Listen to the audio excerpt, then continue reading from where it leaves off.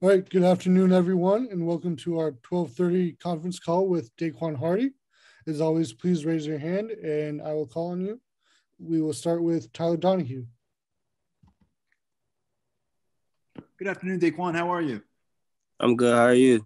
I'm doing great. Good to hear from you. We haven't talked yet, or I haven't talked to you in a while. I'm curious what the playing time last season did for your confidence going into this past off season, and how that's kind of carried over for you into year three. Well, last year, I started a nickel by like week 3, I believe, and I wasn't getting that many reps because the coaches hadn't had that much trust in me. But as the trust built and I got better familiar with the system, I just believe it enhanced my playing speed and things to recognize as the opposing team is running at me. Rich Scarcella. Good afternoon, Daequan. How are you? I'm good, sir. How are you? I'm well, thank you. Daequan, what do you see on tape film of the Auburn wide receivers and of their passing game? I believe they got a very good trio of receivers. You got they can throw vertical, a very vertical threat team, and the quarterback Bo Nix is good as well too. So I'm really excited about this matchup coming up. Mark Brennan. Daequan, what are some of the keys to playing that nickel position? And was it an adjustment for you to do all the different things that are required of that position? Thanks. Honestly, I believe one of the strengths of playing the nickel position is just maintaining your eyes and being locked into your keys and what your reads are. It was a little different from going to outside corner because you normally got one receiver or 2 receivers, but once you're in that nickel position, it could be almost 3 receivers coming at you. So I just say just reading your keys and just making sure you got good eyes. Travis Johnson. Daequan, I just wanted to follow up on the film study question. How do you guys figure out what you're going to look at when you have a new coaching staff? Teams maybe played 2 games against teams who aren't going to bring as much talent as you guys probably. We try to watch older film of them, the receivers themselves, and what they did in previous offenses, and we just try to find certain clues and things to help us tip and get a head start for the game. David Eckert. Hey, Daequan. I'm just wondering, obviously familiarity with the defense and earning that trust from the staff is important for everybody. But for you, apart from that, what do you think has been the biggest key to, to growing as a player and maybe earning a little bit of more of that playing time? Thanks. I would just say, like you mentioned, the trust factor is one of the biggest things. You gotta have trust in the coaching staff, and the coaches have to trust you to go out there and do your assignment and just make plays. Chris Heidel. Hey, Shaquan. Thanks for taking my question. Just talk about this Saturday night prime time whiteout. Everybody's going to be there at the stadium. It hasn't been full for a very long time since I know you guys played Ball State last week, but what's it going to be for your experience for prime time? I'm expecting almost a couple years ago, Michigan, when we played Michigan in the whiteout. It's an exciting environment. Just everybody thrilled to be there and just ready to play football. Tobias Wilborn. Yo, Daequan, man, thanks for the time, brother. Hope you're doing well, man. Sir.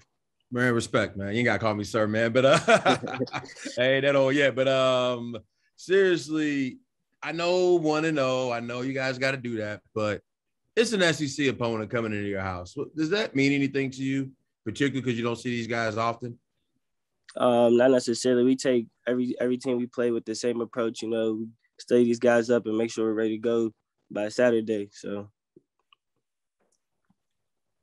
Daniel Gallen.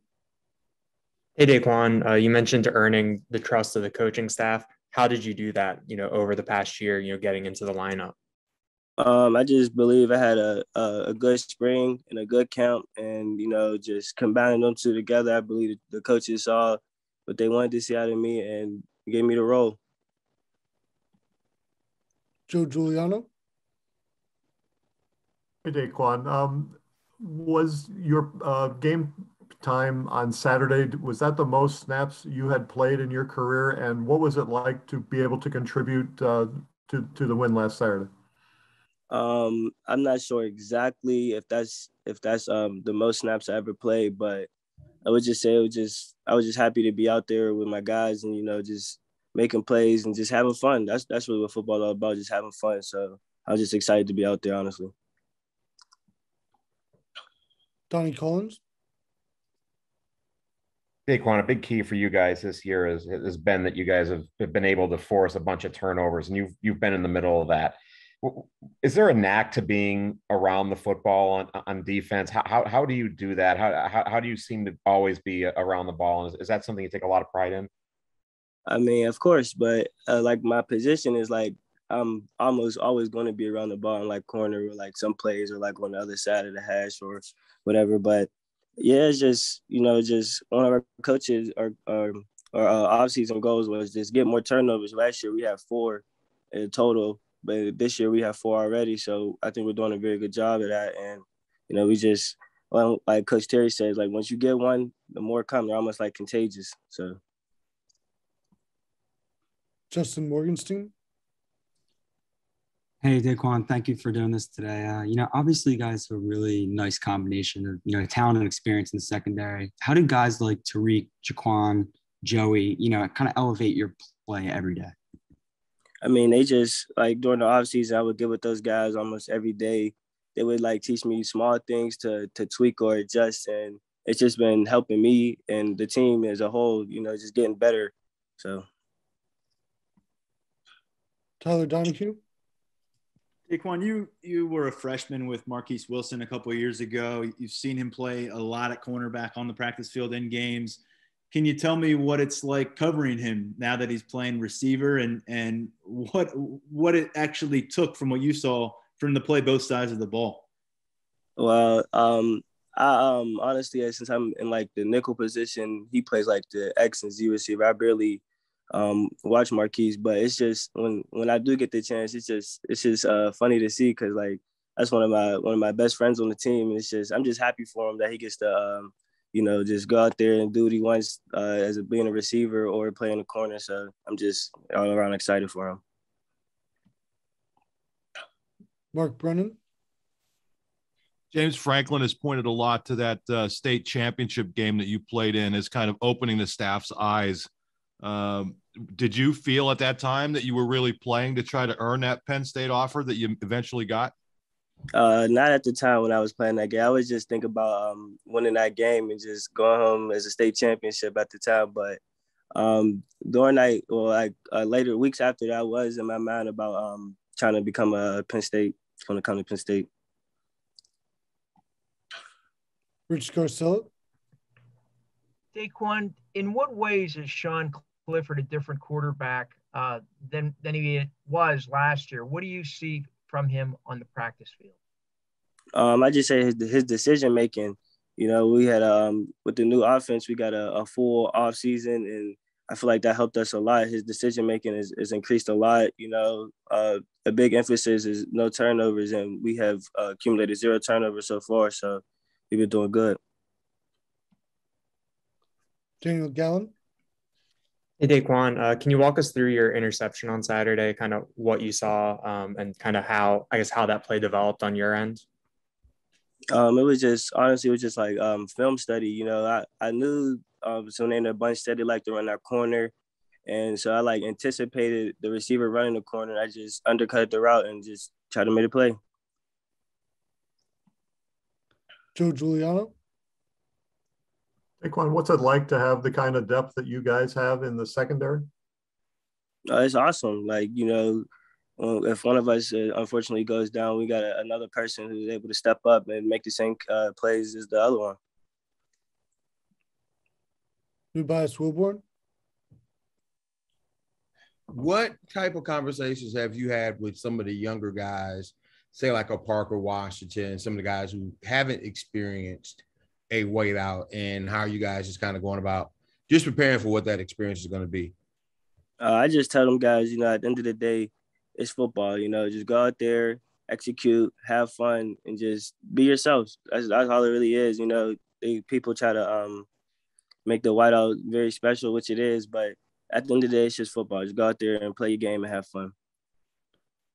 Time for a few more. Tyler Donahue. Yeah, Daniel, can you tell us about the addition of a couple of transfer guys in your room, AJ and John? And we've seen them both on the field. How have they impacted the competition? I believe they made everyone work harder and just compete better for those spots. It's never easy to just go out there and just try to get a spot. But I believe they made us compete harder and brought value to our room. Mark Brennan. What's it like for a guy your size having to play up by the line of scrimmage at times? And how much do you enjoy when they let you get after the passer a little bit? Actually, I'm a little guy, but I refer to myself as big. So I actually enjoy being around the line of scrimmage and playing big boy ball and just trying to go get the quarterback. Any other questions for Daequan? Tobias Wilborn.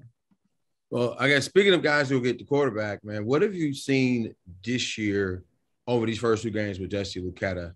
Making interceptions, switching back and forth between linebacker and the line. What have you noticed with him? Man, it's been awesome to see his growth and, at the DN and at Mike Backer. It's just been awesome to see him make plays and do what he's capable of doing. Last question, Tyler Donahue.